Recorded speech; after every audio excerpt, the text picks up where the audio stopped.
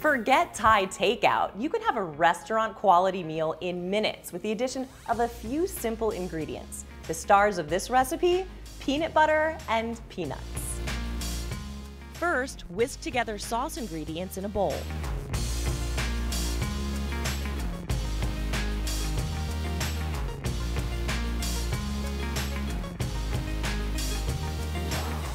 Combine the chicken, veggies, and rice noodles in a pan. Pour in the sauce to coat the ingredients. That creamy peanut butter is binding the sauce together, so all those noodles and zucchini spirals are just soaked in it. It smells so good. Then add bean sprouts and cabbage. Serve with crushed peanuts and fresh cilantro. For more information and delicious diabetic-friendly recipes, you can go to gapeanuts.com.